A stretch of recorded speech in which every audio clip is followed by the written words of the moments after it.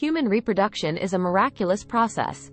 With the advancements in science, we can now explain and understand how the process works. In the 15th century, Antony van Leeuwenhoek discovered the sperm while testing one of his devices. He named his discovery animalcules, and was the first person to observe sperm. The process of human reproduction has always been a mystery, and it has taken science a long time to unravel its complexities. However, the Quran has already given us insight into the process of reproduction, and it is still accurate to this day. A documentary produced in the UK called The Great Sperm Race explores the journey of sperm from the testicles to the egg. The documentary explains the journey through the perspective of the sperm. According to the Quran, human reproduction is a miracle and the beginning of life is described in detail.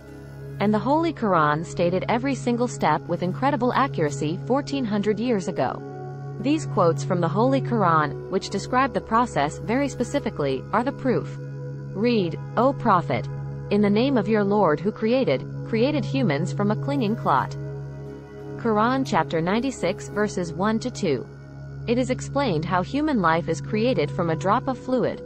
This fluid is semen, and it contains the sperm that fertilizes the egg.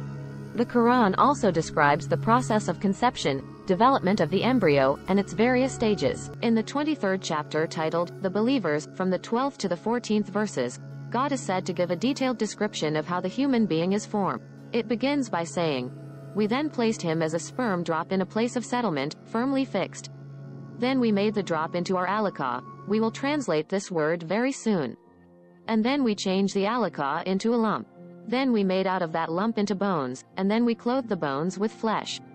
Then we caused him to grow and come into being and attain the definitive human form." In the 21st century, we can now safely say that this verse is clearly describing the process of human development in correct chronological order. However, what we should be paying attention to in particular is the second stage, referring to the development of the embryo. The specific word used to describe the embryo in this verse is the word alaka. The word, when translated into English, can mean three separate things. Firstly, a blood clot, or to be suspended, i.e. to be hanging or clinging to something. Or third and finally, a leech. Now all three definitions don't come anywhere near what we perceive to be the human embryo. So why are these words used, and what significance do they share with the human embryo? Can the embryo be described as a blood clot? Well, what do you think?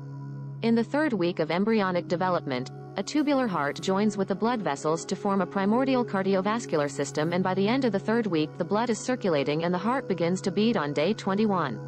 The first thing that comes to mind in regards to being suspended or hanging is the umbilical cord. But we can't use that example because we are simply referring to step 2 before the baby has even formed. But we now know today that the umbilical cord is formed from the connecting stalk. And the connecting stalk is formed as soon as the embryo is formed. The embryo's connecting stalk has even been described by John Allen and Beverly Kramer as an object to suspend the developing embryo in the extra-embryonic column.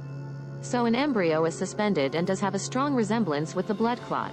What on earth would an embryo have to do with a leech? Figure A shows the structure of an embryo at 25 days. Figure B shows a leech.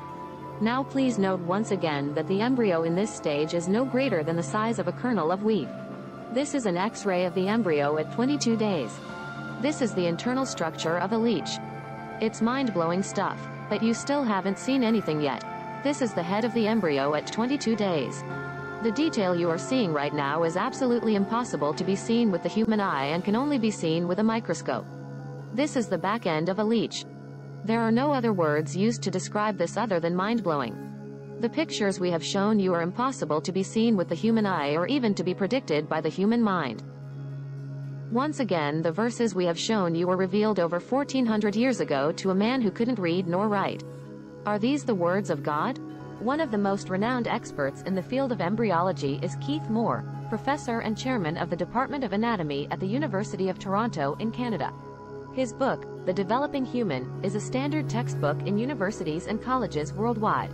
After studying the Quran and Hadith related to embryonic development, he concluded that the classification of the stages of human development, based on morphological changes, is based on easily understood actions and changes in shape, which was already mentioned in the Quran and Hadith.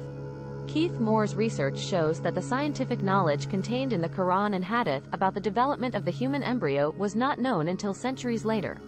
The fact that this knowledge was already present in the Quran and Hadith proves that the Prophet Muhammad, peace and blessings be upon him, was indeed a messenger of Allah. And cannot be based on scientific knowledge in the 7th century.